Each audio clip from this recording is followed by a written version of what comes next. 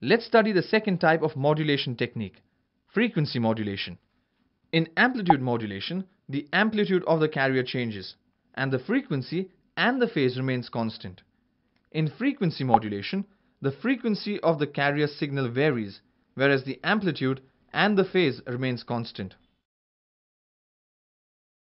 We know that the frequency and the time period are reciprocals of each other. Thus, when the time period of a signal is minimum, we get maximum frequency and vice versa.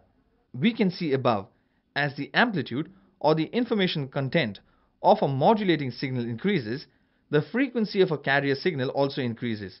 Its time period decreases, hence the signal gets compressed. And as the amplitude of a modulating signal decreases, the frequency of a carrier signal also decreases. Hence, its time period increases and the carrier signal expands. Now, let's see the concept of frequency deviation. The amount by which the carrier frequency varies from its unmodulated value is called as deviation, represented as delta. The deviation is proportional to the instantaneous voltage of the modulating signal.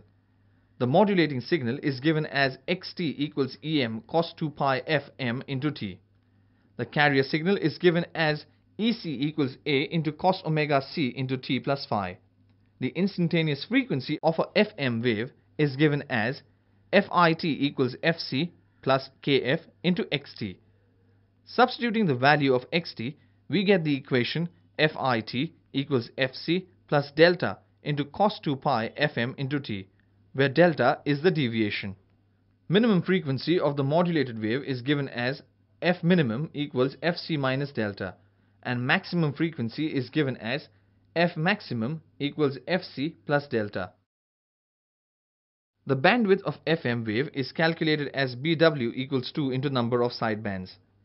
It can also be obtained using Carson's rules as Bw equals 2 into maximum deviation plus maximum frequency.